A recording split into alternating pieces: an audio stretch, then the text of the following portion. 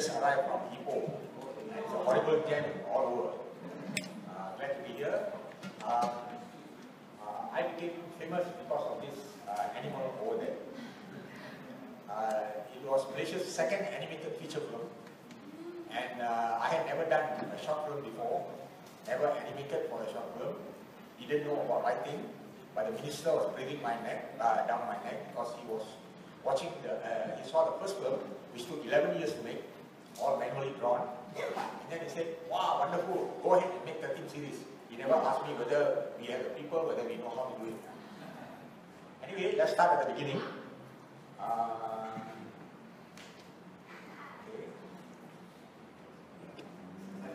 Oh, I better you. Yeah, you better. Animal tales are very popular. They all came from traditional societies because to criticize someone directly is a no-no. So they use animals. So that animals take the characters of the human beings, and so we see their foibles, and they are good, they are bad, and of course they become moral tales like Aesop's fables and so on. So if in America they had Brer Rabbit, and then they have Reina the Fox in Europe, and certain other animals all over the world in various countries, we have the mouse deer. So it's not a mouse, it's not a deer. I don't know why they gave it the name, but as you can see from the books that have been written, and this is the forward from this book. It seems that there was an old man called Vishnu Sharma, and he wanted to make the princess incomparable masters of the art of intelligent living in just 6 months. He did not teach them anything. He just told them animal stories. So because the stories were so strong, and hidden in the stories are the moral messages, they became actually very smart. We should be doing this in the universities now. Next. And these are some of the titles from various countries that they have. Almost every country has got an animal tale. Next. And the monkey and the crocodile appears to be the most popular in all the countries that have the mouse deer as one of their icons. Next. I also did one of that. And it's a monkey who is always the guy who's making fun of others and bluffing them or tricking them or something or other. But I did something a bit different. Next. And in Malaysia, there have been a lot of books on animals. One of them is Malaysian Tales. The illustration was done by Ahmad Zaki Haji Anwar, who is a very famous artist now, who does all these charcoal drawings. We were working together on animation in the 1970s. At that time, he was not really into charcoal. It was later that he became very famous. But look at his artwork, very traditional and very good for animation. Right? These are some of the illustrations in the book. You can see camera angles and poses that are perfect for animation. Next. Oh, I had it silent. Why is it breaking? Sorry.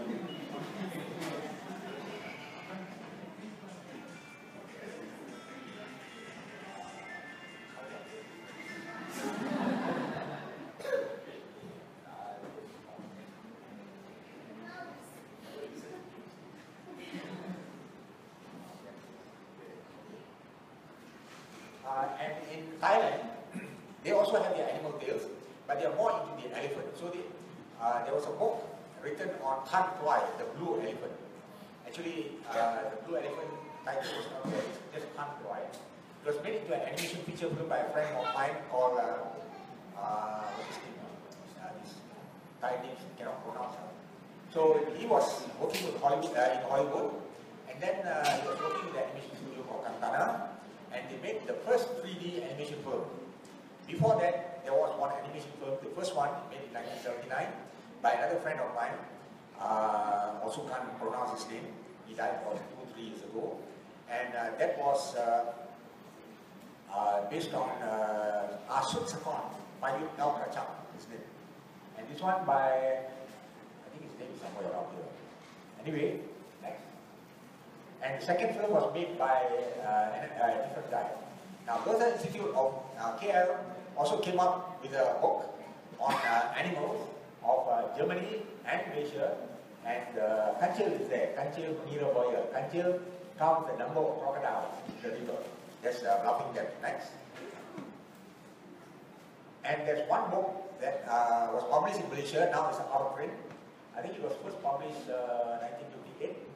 And it has got very detailed stories of the Kancil, while the rest are quite simple. But this one had a lot of what you call substance to it. Next. So the wily mouse deer, so many cultures celebrate animals. In India, it's the elephant. Why? Because they have the god Ganesha, whose face is like elephant. So the one made in Thailand was, the title was changed to the blue elephant, and it was dubbed into Hindi and shown there. And also shown on DVD in the US. So here, the mouse deer is very small, and because of the way it moves, it scampers, somehow or other they attached wiliness and the ability to outwit bigger animals through that. So it became very famous, and they created stories around it. And Malay folklore tells about how Kancil gets the better of more fiercer animals through its wit. And they have something called Hikayat Pelanduk Jenaka, tales of the wily mouse deer, and either 15th or 16th century. I remember reading, I cannot find it now, there was an article, academic article, whether the mouse deer was peranakan. I can't remember what it was about. But I will post it on Heritage and History. Okay? Okay, next. There are 3 manuscripts of this Hikayat in the British Library. Very nasty colonialists, they all take it. But now it's digitized, and they thought it was originated from Penang or Kedah. And so maybe we cannot say the word cunning because it's always got a negative connotation. And at the end, the monkeys become friends of the blah blah blah and so on. And about royal power, this is the important thing. So there was a satire, it was a satire on power characterized by Ian Brown, plain human nature. You can have your laws, blah blah blah, but if they want to do it, they will do it now. Okay, next. So here are some more books. They have the clever mouse deer, not the cunning mouse deer. So it's a bit more positive. And they have this Si Arnab dan Si Landak, the porcupine, Shilin, Binatang. These are all stories that are not very popular. The popular one is the mouse deer, the monkey, the mouse deer, the crocodiles, and the mouse deer and Solomon's belt. Okay, next. These are the 2 very popular stories. So I have done both of these in animation. It's on YouTube. Just go to Sang Kancil dan Monyet, Sang Kancil dan Buaya. So it was done at a time when none of us had done animation before. So these films were actually training films. And because I had experience in doing animation for commercials, I was the one who planned everything out, and the designers just followed orders. That's not a good way to work, but it worked. And until today, people are still looking at it. Both films had 40,000 hits, but the first one had 400,000. That's very unusual. Okay, next. Okay, this is the actual mouse deer. Not very nice to look at. But for animation, we have to work hard. Very small. That's why they call it mouse again. And scampers. So next. In Indonesia, it's also one of their icons, and they made a couple of short animated films. I do not know whether it went on TV, but in Malaysia it was sold on DVD. So I managed to get one DVD. Now this one was made by a friend of mine called Daniel Haryanto from Indonesia, and it was made in Hong Kong. I don't know for what. I cannot discover. So if you look at the characters, you can see how different it is from our own. It's very cartoonic. Next.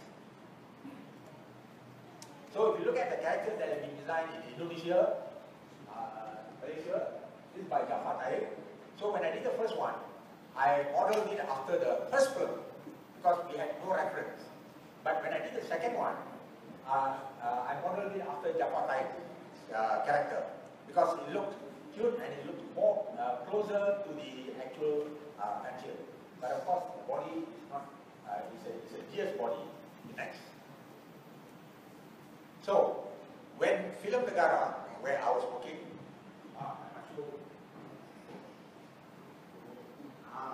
Promote my book. If there's someone that you hate and you want to kill that guy, buy this book, throw it at him, sure die. But quite cheap, 120. So I brought 3. Please buy and make me rich. In this book, I chronicle the entire history from 1946 until 2016. I was involved in 45 of the 70 years of animation, so it is told from a first-person point of view. But I also look into all the earlier stories, the legends, and so on. So it's not academic, but it can be used for academic purposes. So when the first film was made, it was based, the story was based on a book that had been written by 2 guys, Arthur Hillman and Walter W. Skeet. Probably these names are familiar to researchers on Malay magic and Malay culture in the 1910s, 1920s. So they compiled this oral story. That's why I said Masaleh, very good. They do all these things. But I think they had a reason for that. Right? So it was published in 1938, I think. So this was given to me by a friend of mine. This is a copy of the original book. Nobody makes a book like this anymore. Okay, next. So this is the guy, Anandam Xavier, who was a titling artist and a set designer who was working with the Malayan film unit that was set up by the British in 1946. So he was not interested in making animation. He was forced to make. Why? Because sometimes sitting around doing nothing. They said, okay, you better be productive, do animation. Because he had done animation for commercials, and he was a very good background artist. Everything in the film was done by him, but he never got any recognition. So read the details in the book. Okay? So I am the one who's been promoting him, that now people discover, oh, so he's the first animator, first short animation filmmaker. Next name is Goh Meng Huat, the first animator in Malaysia when he joined in 1946. He is the grandson of Yap Alwai, still alive, but not so healthy. He was my boss. So he became the art director, and then I took over from him in 1981. I'm actually quite old, I'm 72 years old. So instead of putting me in a museum, Bert asked me to talk to him. So this is the first film, still from the first film. And look at the deer, they're supposed to be mouse deer. So that's the Kancil over there. And the reason why they made it like that, because to draw the Kancil as it was, it would look very not so good. So they modeled it after Bambi. So at that time they saw the film Bambi in the 1950s. And then they took the story of the crocodile catching hold of the leg of the buffalo, even though the buffalo had saved the crocodile, the tree, the branch that had fallen on it. So now Kancil comes in and says, well, life is cruel, what do we do? But he saves the buffalo, because the crocodile, very stupid. Next. So here's the cover, front cover and back cover of my book, where I pay homage to the first film and the second film that I made, the Kancil and the crocodile. I have the crocodile climbing a tree, and that's my animation cycle of the crocodile walking. That is Mud Club, the first feature film to have character animation and animation over live action, which I did in 1990. And that's Open Elephant, which became a huge hit in Malaysia and Indonesia. And then Oh Boy Boy, this is Agent Ali, which is now on TV. And the one up there is Ulit Mayang, Spirits of the Sea, done by a lecturer in UITM, Hajar Aznam. And I've taken this film to Stuttgart, to Hungary, and to Singapore, and I curated the animation festivals there. Next. So this is the second film done by me. So when the new Minister of Information came, and we had a new head of department, so of course they wanted to show off. So they said, let's make animation. And I had just been promoted. Of course I couldn't say, sorry sir, I don't know how to do animation. So I crossed my finger and said, yes, we'll do it. And we came up with Sun Kancil, the mouse deer, and the monkey. So I cheated a lot by having nicely drawn backgrounds so that I don't have to do so much animation. And the minister was drilling down my neck, and it took us about 8 months to come up with this short 5-minute film, entirely hand-drawn and painted. So I modified the story. I had the monkey eating the chili. I don't know whether that was in the story. I think so. I don't know. So fire came out because I thought that if somebody ate chili like that, definitely fire will come out of the ears. And this struck a chord. And until today, it is still popular and people can remember the dialogue. The first film was 13 minutes long. And it did not really use the animation medium to get the humor across. It was very straightforward adaptation. But mine was a real adaptation. I changed the story around. And I had the visual language. So I can tell you one of the film language that I've included. And the reason why people still like to see is the Kancil and the turtle are in the jungle. A jungle never looks like this. But it is a jungle that is cinematic. And I have a light coming from above, falling on them. If you watch a movie, any Hollywood movie, if the hero is sitting near a window and the light is falling on him like that, it means visually he is a spiritual person. This is film language. And then later, when the monkey eats the chili and hops about, I mentioned all this in my book so that people understand the visual language. He hops about onto a couple of trees, and the trees are like this, a cross. What does cross mean? Visually, you are wrong. And then I also have binary opposition. Establish Kanchil and the turtle on the ground with greenery. But the moment I introduce the monkey, he's up in the air, jumping from tree to tree. So his feet are literally not on the ground. So it's a metaphor for his character. Alright, next. So that's us shooting under the animation camera. And this is the animation camera. It looks like a rocket. Today, it was bought for 600,000 ringgit in 1961. Today, you cannot sell it even for 10 ringgit. Nobody wants it. But in those days, if you did not know about what this camera can do, what it cannot do, and how to plan for shooting under the camera, you cannot become an animator or a title designer. So today, everybody has it easy. Previously, you really have to know what this camera can do. Okay, next. So the second film was the mouse deer and the crocodile. Again, I changed the story around. I had 9 crocodiles, and the character design of the crocodiles was the same. But the boss of the crocodile had no teeth. The rest have teeth. They are all ferocious. He's stupid. And his eyebrow is a bit higher up compared to the others, all coming down to show their ferociousness. And I made it funny at the beginning, and then Kancil knows cannot bluff all the others, but he can bluff the boss because he's stupid. So he says, the king has asked me to count the number of crocodiles here because he's going to have a big feast. And of course this guy believes it. And then he gets everybody to line up in the river and he crosses over. In the other stories, they had the monkey doing this.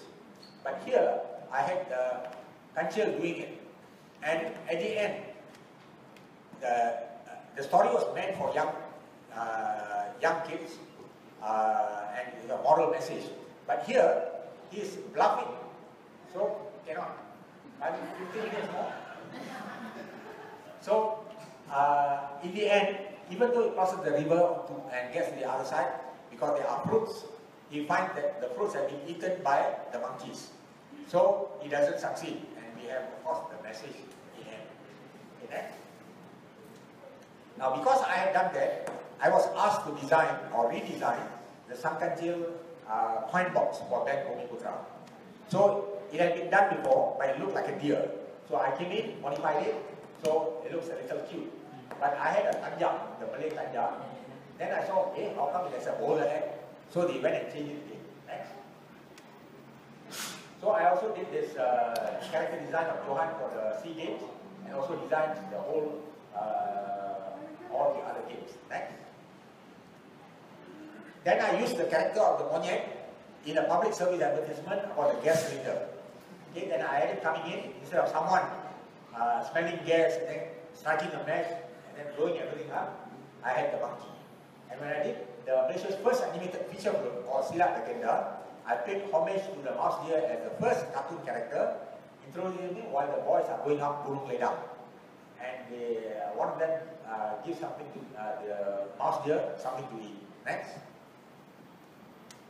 Then, while we were making all those films, I got some Aesop's fables and made the Clever Crow in cutout animation and the Greedy Lion also. All were training films for my staff. Next.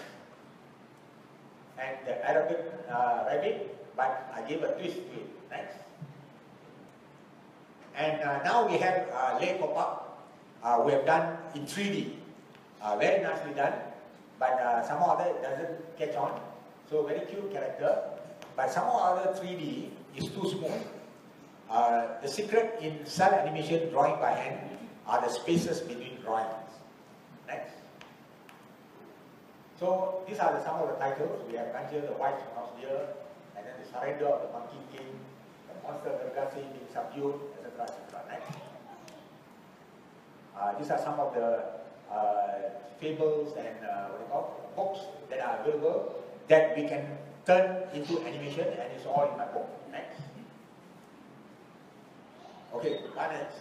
That's it. Thank you very much.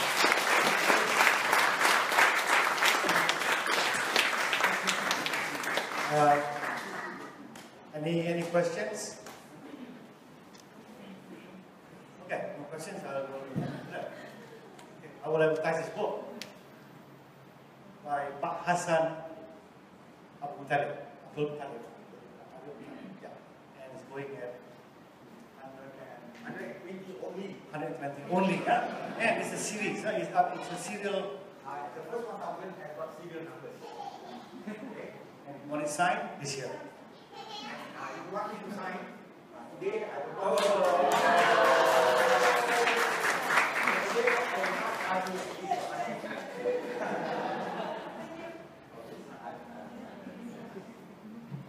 Going, gone. Two left. What number is that? What number is that?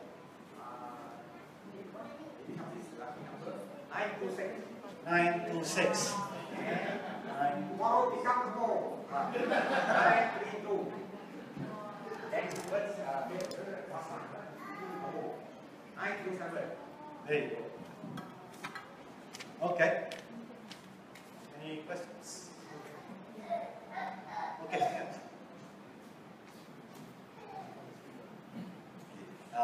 Like you said, that Malaysia has a bit stuck in the animation thingy, right? I want to know your point of view. Why is that happening in Malaysia? Yeah, stuck in the creativity of making animations, using me? Yeah, no, not movie. Oh, you read my book?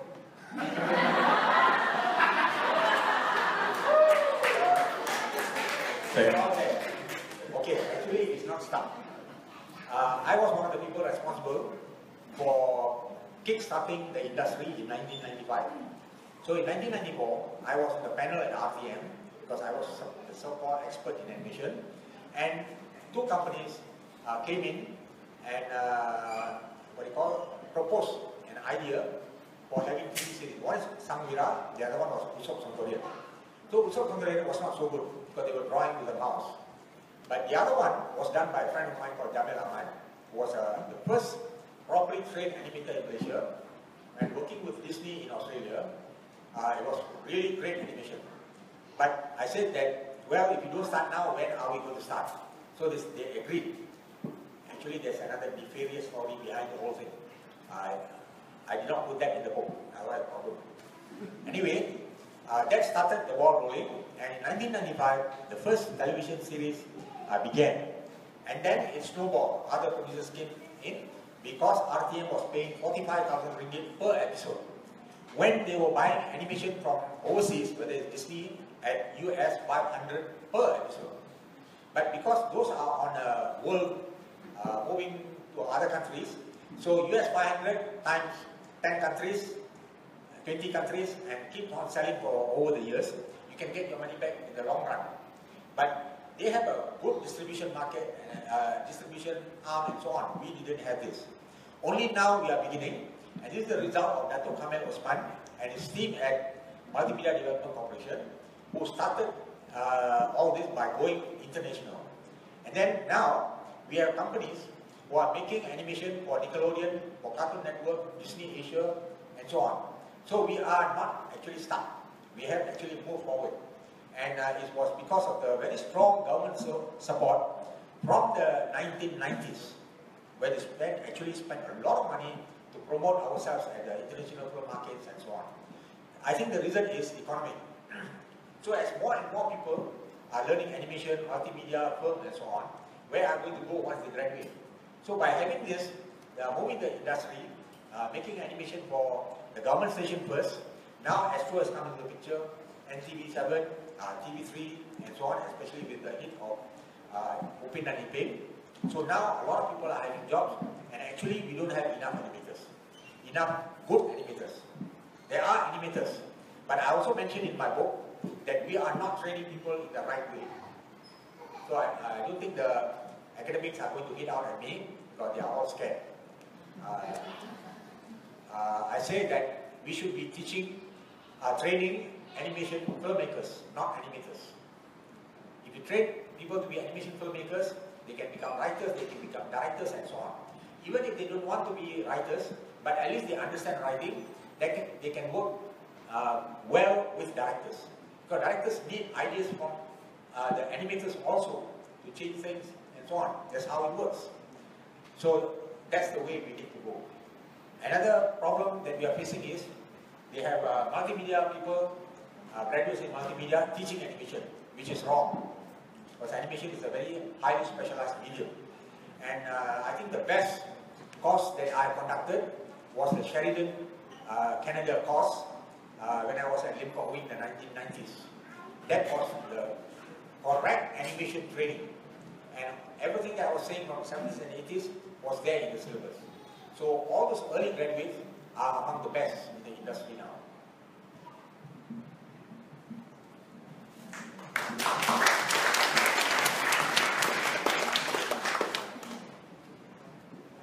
Thank you, Hassan.